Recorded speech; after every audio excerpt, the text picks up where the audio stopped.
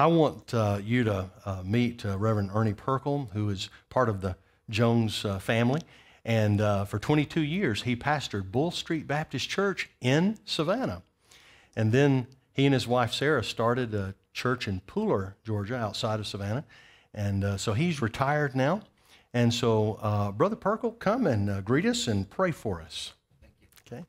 Thank you, Danny.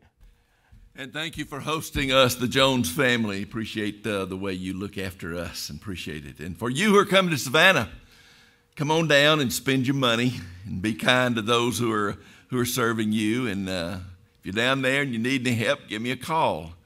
And if I've got it, I'll give it to you. If I hadn't got it, I'll tell you how we do without it in Savannah. But it's good to see you. And would you pray with me? Father, we've enjoyed being with you today and with your family. Thank you. Thank you for your presence and for your love and the experience of worship. As the church has been gathered, we've been encouraged. Now the church is about to be scattered.